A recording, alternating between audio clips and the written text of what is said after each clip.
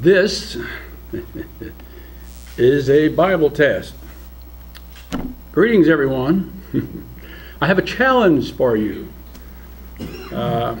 Question: have you proven what you profess to believe? Proven to yourself from your Bible. So many times I hear my pastor says, or I'll ask my minister. No. We are talking about your salvation, and the Bible says to work out your own salvation with fear and trembling. It's not something you want to take someone else's word for. I've heard many times, and it's been said many times, don't believe me, believe the Bible. So, how to begin? Well, my suggestion is that you get a good Bible, either a King James Version or a New King James Version, but one that is not a paraphrased Bible where someone else will interpret the words for you and put it into their own words. And there are Bibles out there like that. You want to check the Bible in the front of the Bible that it is diligently compared to the original translations of the Hebrew and Greek. And a good concordance. And I would recommend the Strong's 21st century concordance. A concordance has every word in the Bible, every place where it's used in the Bible, and a number keyed to the Greek and Hebrew dictionary in the back of the book, so you can see for yourself the original meaning of the original translation. Just make sure if you have a King James Bible, you have a King James concordance, or you'll be looking up different words and it'll cause you confusion. So make sure they match. You need to know you cannot get all the information on a given subject from one verse. That's not the way God works. That's not the way He teaches. And God is the teacher. I'm going to begin in Isaiah chapter 28 and verse 9. And he says, whom will He teach knowledge? And whom will He make to understand the message? Those just weaned from the milk? Those just drawn from the breast? For precept must be upon precept, precept upon precept, line upon line, line upon line, here a little, there a little. You need to become a detective, searching for clues to find the answer. Just like what maybe one of your favorite TV programs for the last decade have been the CSI programs, and there's several of them. They just don't go to a crime scene and say, okay, there's the body, that will tell us everything we need to know. No, they search for clues all around the crime scene, and they work out in a perimeter, and they search, and they look, and they complement each other. And there's more than one person, and they just continue to search. You might want to compare it to maybe one of your favorite mystery novels, where you have to search for clues and keep compiling the clues until you find the answer that you're looking for. And in the Bible, it will be here a little and there a little. In Matthew chapter 13, the disciples had a question for Jesus. Jesus had been speaking to big crowds. One occasion he spoke to 5,000. The disciples came to him in Matthew chapter 13 and verse 10. And the disciples came and said to him, why do you speak to them in parables? And he answered and said to them, because it has been given to you to know the mysteries of the kingdom of heaven, but to them it has not been given. The mysteries of the kingdom of heaven, not the kingdom in heaven. If you believe God is calling you, then God wants you to know the truth. And if God is calling you, it isn't to go to heaven and retire. It is for basic training to qualify to rule with Jesus Christ in the kingdom of God when Christ returns to this earth at the last trump. So, I challenge you to take this test and prove to yourself if what you believe agrees with the Bible. I'm assuming, of course, that you believe in God and creation. For laws to exist, we need a lawgiver. We have laws in our country, and they exist because the Founding Fathers wrote a constitution, and they implemented certain laws. We have a law called gravity. Well, someone had to create that law. It didn't just happen. We don't just happen. We create after our own kind. A man and a woman make a baby human. Cows make cows. Horses make horses. That's the way it was designed from the beginning, all the way back in Genesis chapter 1. The Bible is the Word of God. It is our owner's manual issued by the manufacturer to tell us what to do, what not to do, when to do it, how to do it. And just like your car's owner's manual tells you what kind of oil to use, what kind of gas to use, what kind of coolant to use, the Bible even tells us what kind of fuel to use. It tells us what to eat and what not to eat. Jesus tells us in Matthew chapter 4, as he was contending with the devil, in Matthew 4:4, he says, "Man shall not live by bread alone, but by every word that proceeds from the mouth of God." Well, for us to do so, to live by every word of God, then God had to preserve his word for us to know what it is. The Bible can be proven to be the Word of God in many ways, and one of them is prophecy. The prophet Daniel writes during the time of Nebuchadnezzar of Babylon. History records the acts of Nebuchadnezzar, and you can research any history book of world history, and the Hanging Gardens of Babylon is even considered one of the 7 wonders of the ancient world. Well, contained in the book of Daniel is God's intervention in the life of this heathen king. But Daniel also gives prophecies and dates that can be verified by history as true. The fall of Babylon, the rise of the Medo-Persian Empire, the Greco-Macedonian Empire, Cleopatra and Egypt, and the Roman Empire and its rise and fall, right down to the end time that is just ahead of us. Even our Savior Jesus Christ gives his stamp of approval on the book of Daniel as being true by quoting from it, as he would not quote from false testimony claiming to be the Son of God. Matthew chapter 24. Matthew chapter 24 and verse 14. "And this gospel of the kingdom," and notice it's the gospel of the kingdom. It's not some other gospel about some other thing. It's about the kingdom of God. That is the message that Christ brought. And this gospel of the kingdom will be preached in all the world as a witness to all nations, and then the end will come. Therefore, when you see the abomination of desolation spoken of by Daniel the prophet standing in the holy place, whoever reads, let him understand. Then let those who are in Judea flee to the mountains. Let those who are in a housetop not go down to take anything out of his house. And let him who is in the field not go back to get his clothes. But woe to those who are pregnant and those who are nursing babies in those days. And pray that your flight may not be in the winter or on the Sabbath.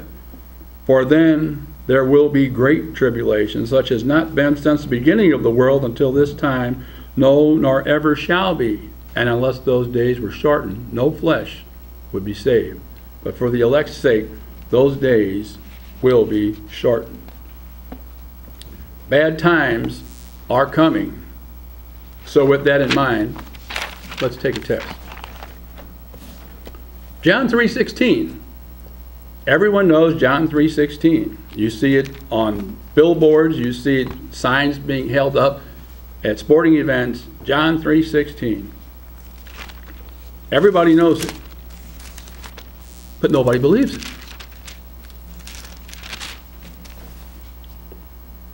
John 3:16 says, "For God so loved the world that he gave his only begotten Son, that whoever believes in him should not perish, but have everlasting life."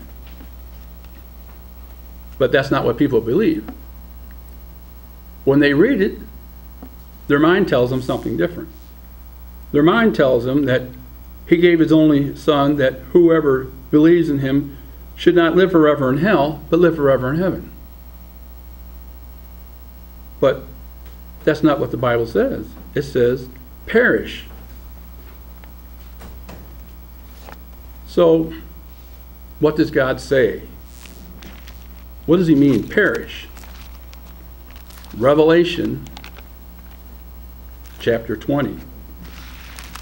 Revelation chapter 20 and verse 14. Then death and Hades, which is the grave, just a Greek word for the dead, the place of the dead, the grave, were cast into the lake of fire. This is the second death. And anyone not found written in the book of life was cast into the lake of fire. Anyone not found written in the book of life, everlasting life, will be cast into the lake of fire. At the end of the Old Testament, in the book of Malachi, in chapter 4 and verse 1, he says, "Behold, the day is coming, burning like an oven, and all the proud, yes, and all who do wickedly will be stubble, and the day which is coming shall burn them up, says the Lord of hosts, that will leave them neither root nor branch." He makes the point of saying, leave them neither root nor branch. What does he mean by that? Well, I remember when I was a kid, and I used to help my mother pull the weeds out of the garden. She'd say, make sure you get all the way down and get out the whole root, or it'll come back. And what God is saying, there's not going to be a root. There's nothing left. You're going to be uprooted. You're going to be cast aside. You're going to be burned up, destroyed, cease to exist. That's what he means by perish. Gone. Forever. Well, what about the first death? What happens when we die? Do we go to heaven? Well, what does God say? John chapter 16.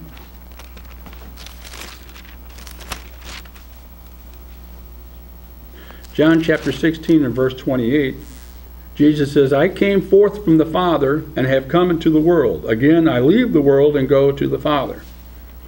And where is the Father? Well, you all know the what is called the Lord's Prayer. When you pray, you say, "Our Father, which art in heaven." So where is the Father? The Father is in heaven.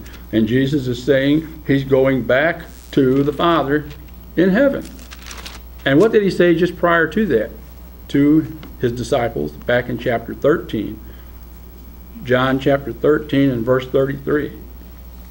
"Little children, I shall be with you a little while longer. You will seek me, and as I said to the Jews, where I am going, you cannot come. So now I say to you." Jesus says we cannot go to heaven. Well then, what happens? Well, back in John chapter 11, and in verse 11, speaking of the death of Lazarus, these things he said, and after that he said to them, "Our friend Lazarus sleeps, but I go that I may wake him up." Then his disciples said, "Lord, if he sleeps, he will get well." However, Jesus spoke of his death, But they thought that he was speaking about taking rest and sleep. Then Jesus said to them plainly, Lazarus is dead. Jesus says when you die, you just go to sleep. That's what he's saying. And you've all seen the signs, R.I.P., rest in peace. Well, how can you rest in peace if you're still alive in heaven and you're watching your loved ones suffer, making mistakes, doing things that you wish they weren't doing? How is that resting in peace? Jesus says you just go to sleep. Well, if we look at 1 Corinthians 15, which is commonly referred to as the resurrection chapter, 1 Corinthians 15 and in verse 17, it says, And if Christ is not risen, your faith is in vain, you are still in your sins. Then also those who have fallen asleep in Christ have perished. Now, verse 20, But now Christ is risen from the dead and has become the firstfruits of those who have fallen asleep. The Bible is telling us that the dead are simply asleep, and they're waiting for the resurrection. Back in Ecclesiastes in the Old Testament, which is right after the book of Proverbs, Ecclesiastes in chapter 9 and verse 5 tells us, For the living know that they will die, but the dead know nothing. The dead know nothing. And just a little bit before that, in Psalm 146, Psalm 146 and verse 4, says, His spirit departs, he returns to his earth, and that very day his thoughts perish. His thoughts, his plans are over. Now, do you think and plan when you are asleep? No. And without brain waves and a beating heart, you won't even dream. You'll just sleep. But you've been told you have an immortal soul. Again, what does the Bible say? Back to 1 Corinthians again in chapter 15 and in verse 50. But this I say, brethren, that flesh and blood cannot inherit the kingdom of God, nor does corruption inherit incorruption. Again, what are they referring to? The kingdom of God. It's about the kingdom of God. Behold, I tell you a mystery, we shall not all sleep. What he means is, we're not all going to die. There is coming a time just ahead of us when Christ is going to return to this earth, that people who are alive at that time, who are his, won't die. They'll just be changed. And those who are his who have died will be resurrected and changed. He says, we shall not all sleep, but we shall all be changed in a moment, in the twinkling of an eye at the last trumpet. For the trumpet will sound, and the dead will be raised incorruptible, and we shall be changed. For this corruptible must put on incorruption, and this mortal must put on immortality.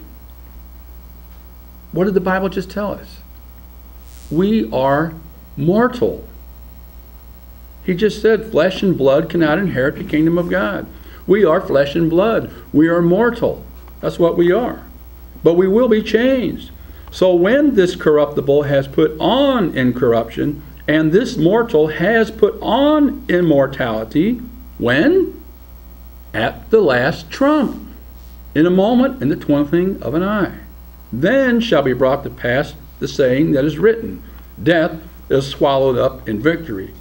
O death, where is your sting? O grave, where is your victory? There is no victory for the grave, because the grave cannot hold you when the trumpet sounds.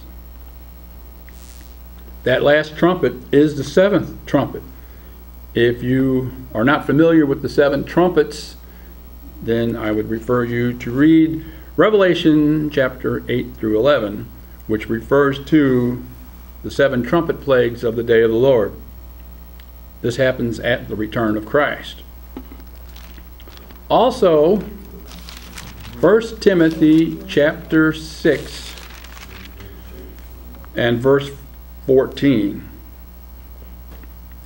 He says, that you keep the commandment without spot, blameless, until our Lord Jesus Christ appearing, which he will manifest in his own time. He who is the blessed and only sovereign, the King of kings and Lord of lords, who alone has immortality. Jesus Christ is the only person who was ever human to have immortality. No one else has immortality. Only Christ. That's your Bible. Now, you may have been told there's a rapture. Sorry, not in the Bible. It's a handful of scriptures that are taken out of context and try to make it say something that it doesn't. But what does God say? Let's go back once again to Matthew chapter 24. Matthew chapter 24 and verse 29. He says, immediately after the tribulation of those days, the sun will be darkened, and the moon will not give its light. The stars will fall from heaven, and the powers of the heavens will be shaken. Then the sign of the Son of Man will appear in heaven, and then all the tribes of the earth will mourn, and they will see the Son of Man coming on the clouds of heaven with power and great glory. Tribulation, heavenly signs, day of the Lord. Do the prophets tell us this? Yes. If we go back to the prophet Joel, Joel chapter 2 and verse 30. And I will show wonders in the heavens and in the earth, blood and fire and pillars of smoke. The sun shall be turned into darkness and the moon into blood before the coming of the great and awesome day of the Lord. Tribulation, heavenly signs, day of the Lord. Matthew 24 and verse 31. And he will send his angels with the great sound of a trumpet. That's the last trumpet, that 7th trumpet. And he will gather together his elect from the 4 winds, from one end of heaven to the other. And some will say, aha, you see, there are people in heaven. Well, no. He just said you're going to see him coming on the clouds of heaven. Where are the clouds? They're in the atmosphere. They're where the birds fly. They're where the planes fly. You don't find clouds around the International Space Station. There's no atmosphere. The clouds are here.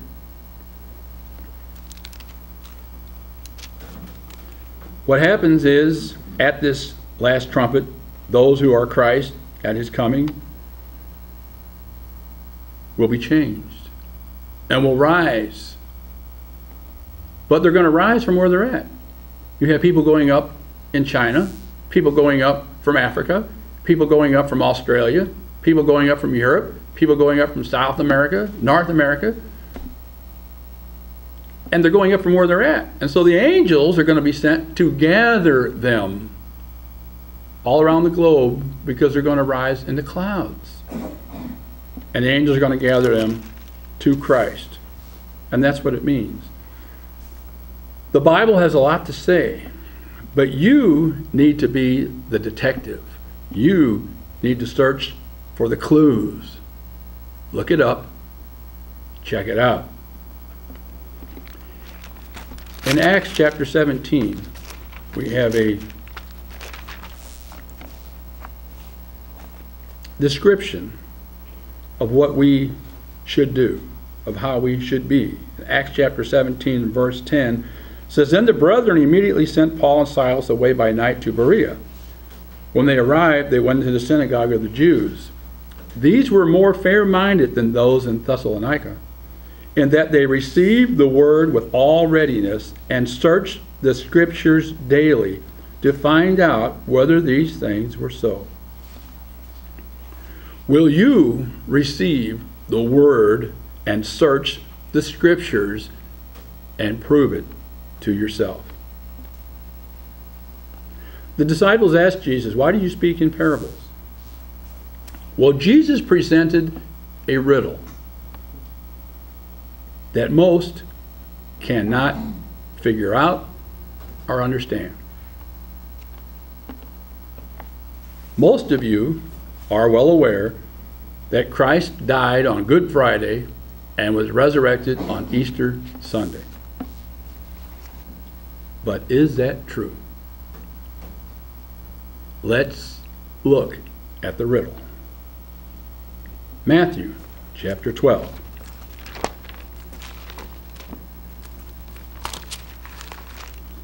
Matthew chapter 12 and verse 39. But he answered and said to them, "An evil and adulterous generation seeks after a sign, and no sign will be given to it except the sign of the prophet Jonah."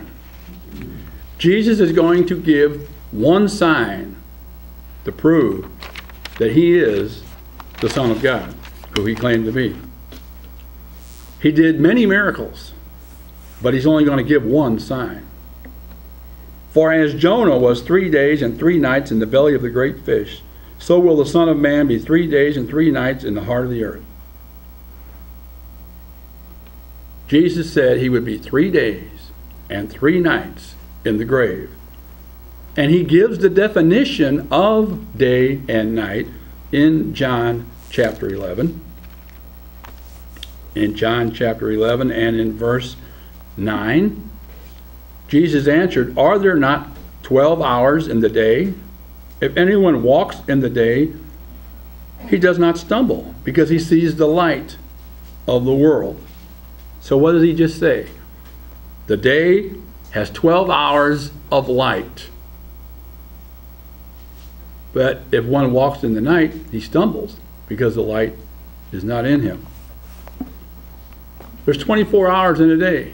If 12 hours are daylight, then 12 hours are night.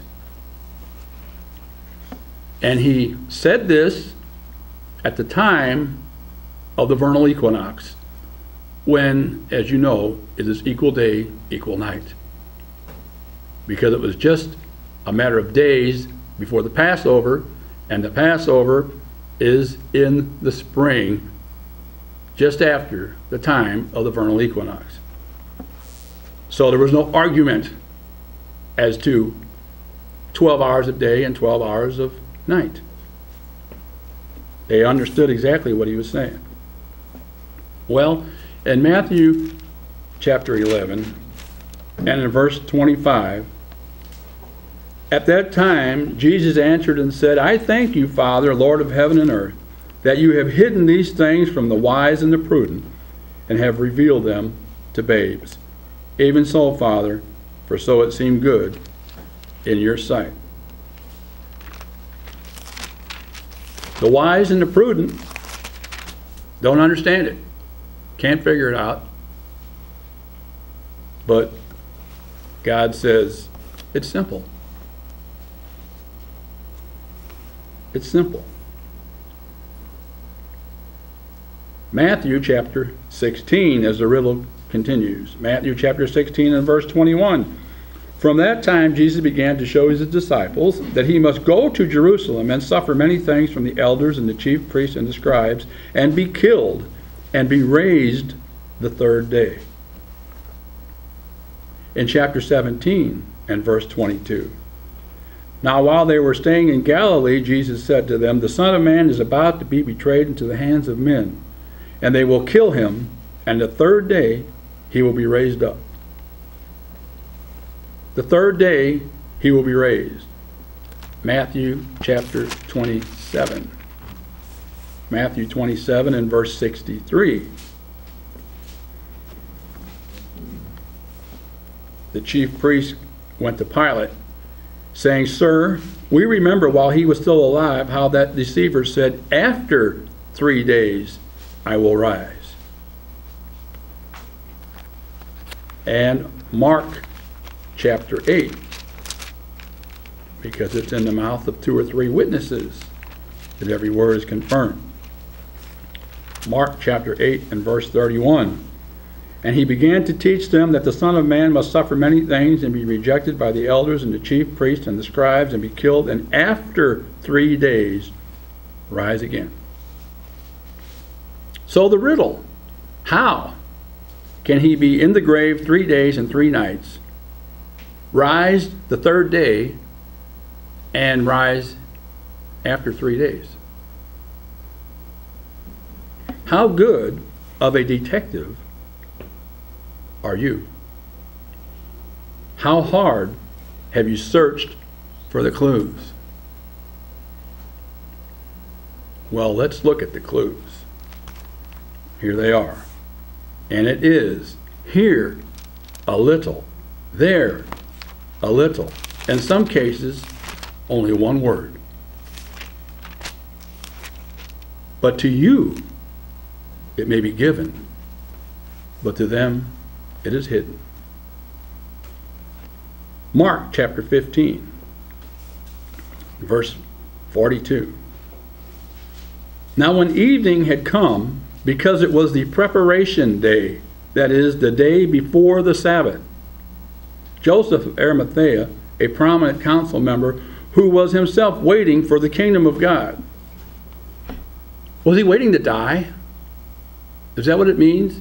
He was waiting to die so he could go to heaven? No. He was waiting for the kingdom of God. When you pray that prayer, Our Father which art in heaven, what's the next thing you say? Hallowed be thy name. Thy kingdom come. Not, can I go to your kingdom? It's thy kingdom come. The message that Christ brought was a message of the kingdom of God that is coming to this earth, and he will reign as King of Kings and Lord of Lords. So this council member was waiting for the kingdom of God. Coming and taking courage, went into Pilate and asked for the body of Jesus. Pilate marveled that he was already dead and summoned the centurion. He asked him if he had been dead for some time. So when he found out from the centurion, he granted the body to Joseph. Then he bought fine linen, took him down, wrapped him in the linen, and he laid him in the tomb which had been hewn out of the rock, and rolled a stone against the door of the tomb. Mary Magdalene and Mary, the mother of Joseph, observed where he was laid. And when the Sabbath was past, Mary Magdalene, Mary, the mother of James, and Salome bought spices that they might come and anoint him. Luke chapter 23. Note several clues. The preparation day was the day before the Sabbath. He died and was buried, and after the Sabbath they bought spices. Luke 23 and verse 54.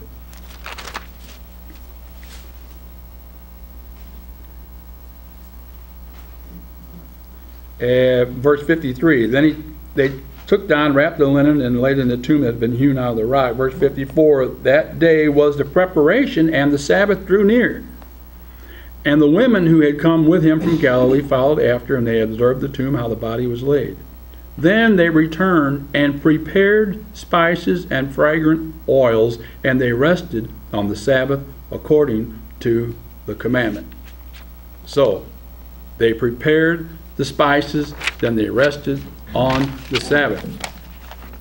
But we just read they didn't buy the spices until after the Sabbath. You can't prepare them before you buy them. So, does that suggest to you that maybe there was more than one Sabbath? John chapter 19.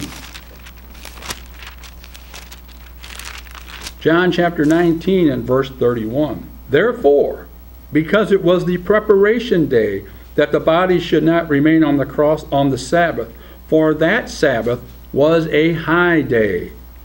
The Jews asked Pilate that the legs might be broken and they might be taken away. It was a high day, that Sabbath after the preparation day. Verse 42, so there they laid Jesus because of the Jews' preparation day, for the tomb was nearby. Verse 14, now it was the preparation day of the Passover. So, more clues. The preparation day of the Passover. What is this preparation day? Luke chapter 22. Luke chapter 22. As we're searching for the clues, here a little, there a little. Luke chapter 22 and verse 1. Now the feast of unleavened bread drew near, which is called Passover. So the feast of unleavened bread is called Passover. John chapter 18. John chapter 18 and verse 28. Then they led Jesus from Caiaphas to the praetorium, and it was very early morning. But they themselves did not go into the praetorium, lest they should be defiled, but that they might eat the Passover. Matthew chapter 26 and verse 17. As we put all these little clues together, Matthew 26 and 17. Now on the first day of the feast of unleavened bread, the disciples came to Jesus, saying to him, where do you want us to prepare for you to eat the Passover? Prepare. Preparation day. The preparation day was the day the Passover was killed. It is always and only the first and only day before the first day of unleavened bread. So, where does that take us? Back to Leviticus chapter 23, so we can understand what God is saying. Leviticus chapter 23 and verse 5. On the 14th day of the first month between the evenings is the Lord's Passover, which simply means late in the afternoon, 3 p.m. And on the 15th day of the same month, which is the very next day, is the feast of unleavened bread to the Lord. 7 days you must eat unleavened bread. On the first day you shall have a holy convocation. You shall do no customary work on it. The 14th is the Passover. The 15th is the first day of the feast of unleavened bread. The term Passover has been come to encompass the whole 8 days. So that's why it is worded the way it is. The Passover was on the 14th. The very next day was the first day of unleavened bread, the feast of unleavened bread, and it says it is a holy convocation, a holy day, and no work, and is described as, verse 24, speak to the children of Israel, saying, in the 7th month, on the first day of the month, you shall have a Sabbath. And verse 32, it shall be to you a Sabbath of rest, and you shall afflict your souls on the 9th day of the month at evening. From evening to evening you shall celebrate your Sabbath. And verse 39, also on the 15th day of the 7th month, when you have gathered in the fruit of the land, you shall keep a feast to the Lord for 7 days. On the first day there shall be a Sabbath, and on the 8th day a Sabbath. All 7 holy days are called Sabbaths. Now let's go to 1 Corinthians in the New Testament. 1 Corinthians, to show that the disciples knew exactly what Jesus was talking about and what was happening. 1 Corinthians chapter 5 and verse 7, therefore purge out the old leaven, that you may be a new lump, since you truly are unleavened. For indeed Christ, our Passover, was sacrificed for us. Therefore let us keep the feast, not with old leaven, or with the leaven of malice and wickedness, but with the unleavened bread of sincerity and truth. So, let me summarize for you. On a Wednesday afternoon, the 14th day of the first month on God's calendar, because God's calendar begins in the spring, Jesus was crucified, died, and was buried late on Wednesday, just before sunset. At sunset, the first Sabbath began, the first day of unleavened bread, a Thursday. After the Sabbath, on Friday, they bought the spices and prepared them, then rested on the weekly Sabbath that began at sunset Friday through Saturday. Early Sunday morning, they brought the spices and they found the tomb empty. Jesus was 3 days and 3 nights in the tomb. Wednesday night, Thursday night, and Friday night, and 3 days, Thursday, Friday, and Saturday. He was resurrected just before sunset on Saturday evening, spending 3 nights and 3 days in the tomb, rising on the 3rd day because it was still Saturday, yet after 3 days, because it had been just minutes after 72 hours. He was buried just before sunset and was resurrected just before sunset. If he spent Saturday night in the grave, it would have been a 4th night, making him a liar and failing to provide the only sign he said he would give to prove that he was the Son of God of 3 days and 3 nights. Look it up. Check it out. Find the clues. Now, since he was not resurrected on a Sunday, and there is no command anywhere in the Bible to have Sunday worship, why not do what God says? Exodus chapter 20. Exodus chapter 20 and verse 8. It says, "Remember the Sabbath day to keep it holy. 6 days you shall labor and do all your work, but the 7th day is the Sabbath of the Lord your God." Whose day is it? Is it some religious day, some Jewish day? No, it's God's day. It is the Sabbath of the Lord your God. If you believe in the God of the Bible, your God, this is his Sabbath day. In it, you shall do no work, you, nor your son, your daughter, your male servant, your female servant, your cattle, nor your stranger that is within your gates. For in 6 days the Lord made the heavens and the earth, the sea, and all that is in them, and rested the 7th day. Therefore the Lord blessed the Sabbath day and hallowed it. What does that mean? When you pray that prayer, "Our Father which art in heaven, hallowed be thy name." Sacred, sanctified, set apart as holy. And that's what he did for the Sabbath day. Mark chapter 2. Mark chapter 2 and in verse 27. "And he said to them, the Sabbath was made for man, and not man for the Sabbath. Therefore the Son of Man is also Lord of the Sabbath." So, which day is the Lord's day? The Sabbath. You can't find anywhere in the Bible where it says Sunday is the Lord's day.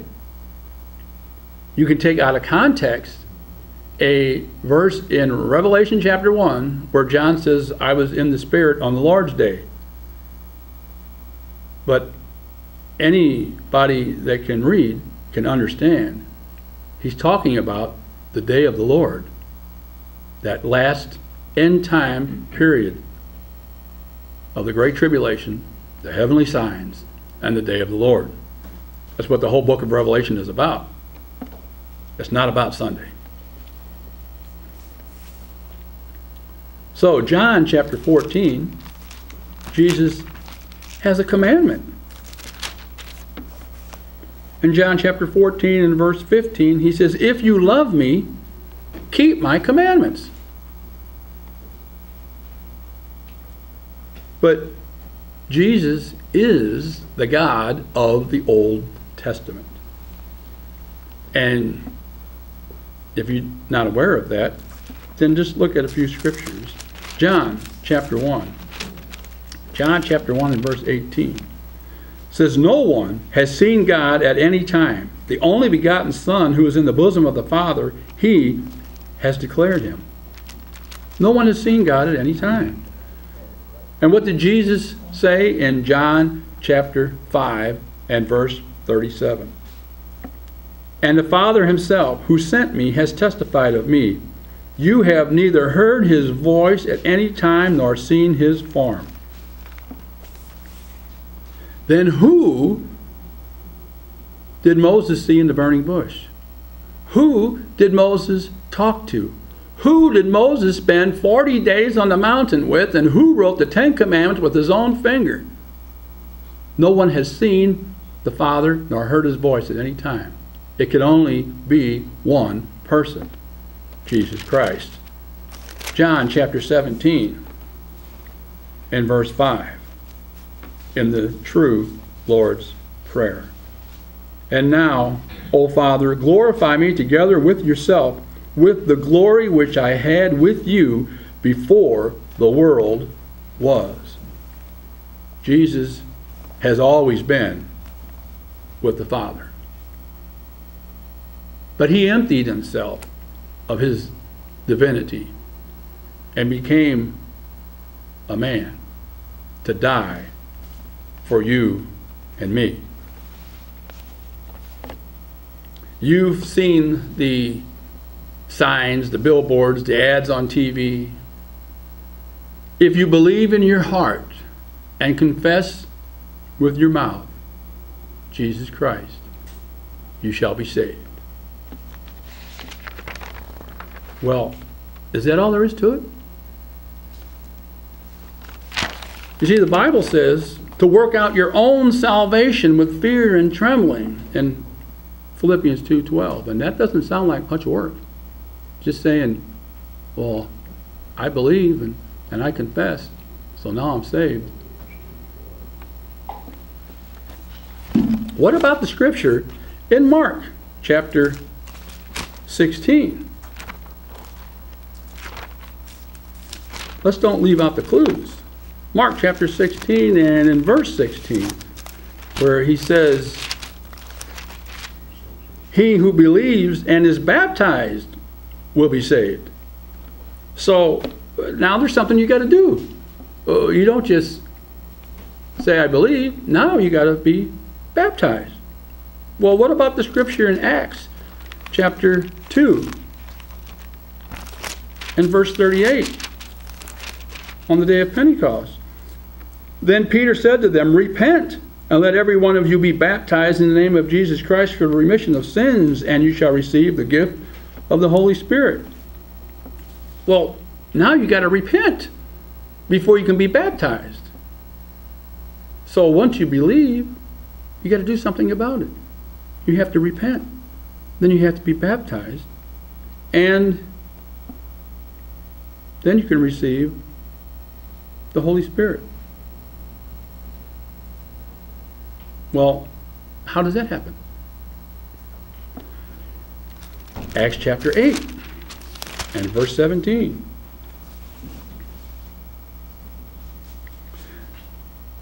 "Then they laid hands on them, and they received the Holy Spirit. And when Simon saw that through the laying on of the apostles' hands the Holy Spirit was given, he offered them money." Because the apostles, back in verse 14, had heard that when they were in Jerusalem, that Samaria had received the word of God, and they sent Peter and John. And when they had come down, they prayed for them that they might receive the Holy Spirit, for as yet the Holy Spirit had fallen on none of them. They'd only been baptized in the name of the Lord Jesus.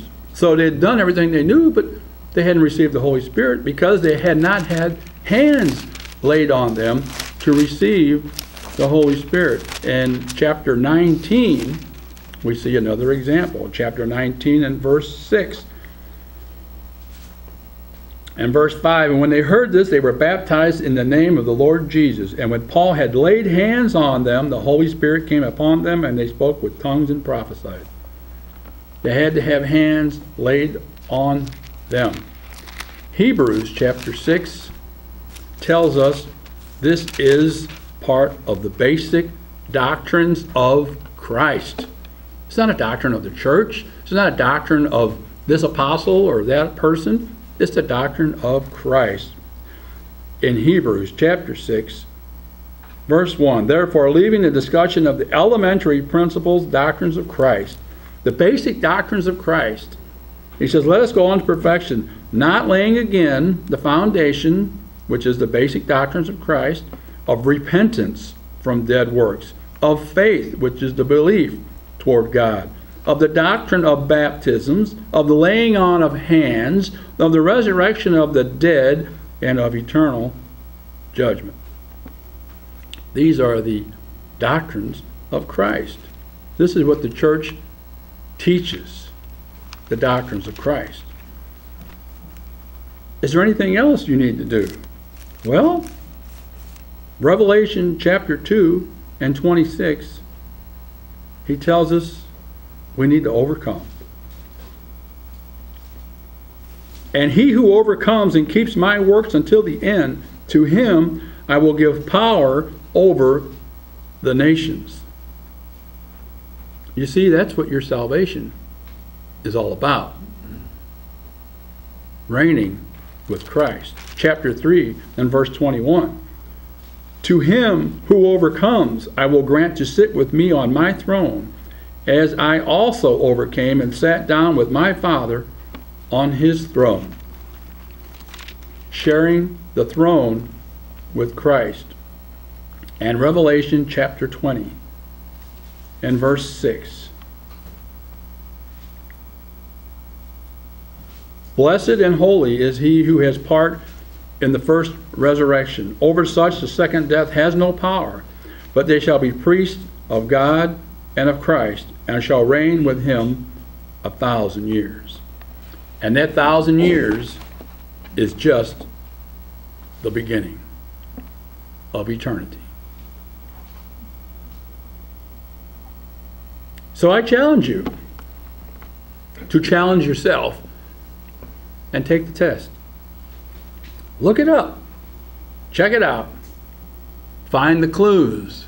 It will be here a little and there a little. Don't believe me. Believe your Bible. I took the test years ago. I set out to prove this was wrong. I bought a Bible, and I bought a concordance, and I began to search the scriptures, confident that the majority cannot be wrong.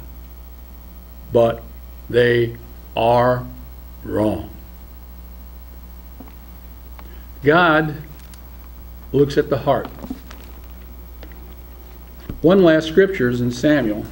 1 Samuel chapter 16. 1 Samuel chapter 16 and in verse 7.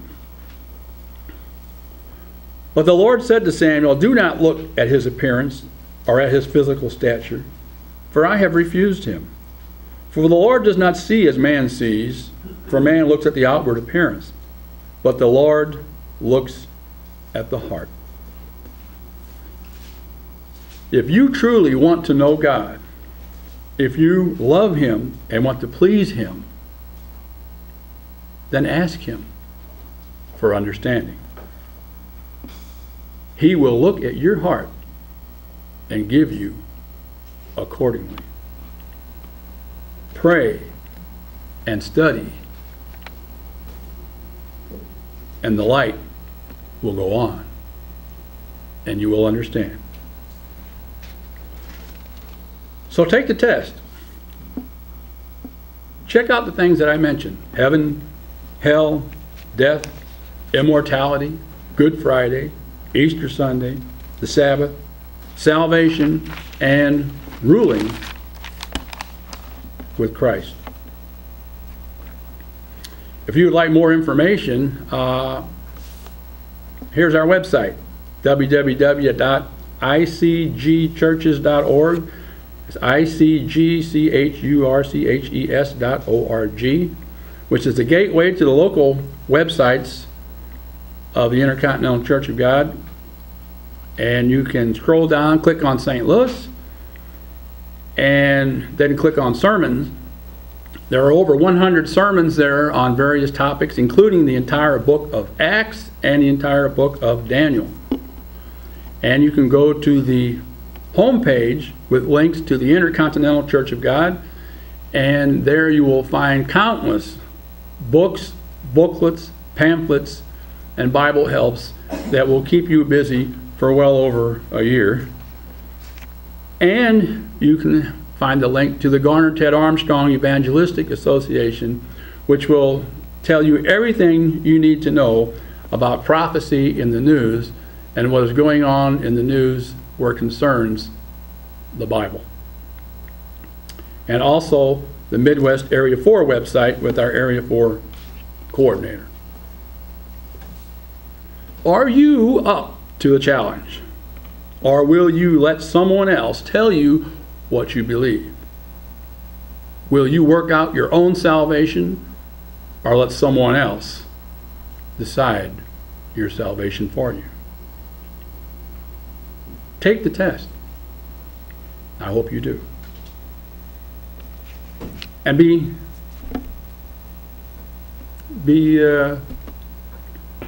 happy, if you will, to share this DVD and make copies, if you will. And if you would like more copies, then all you have to do is write to the address at the website, and we will get more copies to you. But I hope that this will cause you to be intrigued, to be challenged, maybe angry. But check it out. What have you got to lose except your salvation?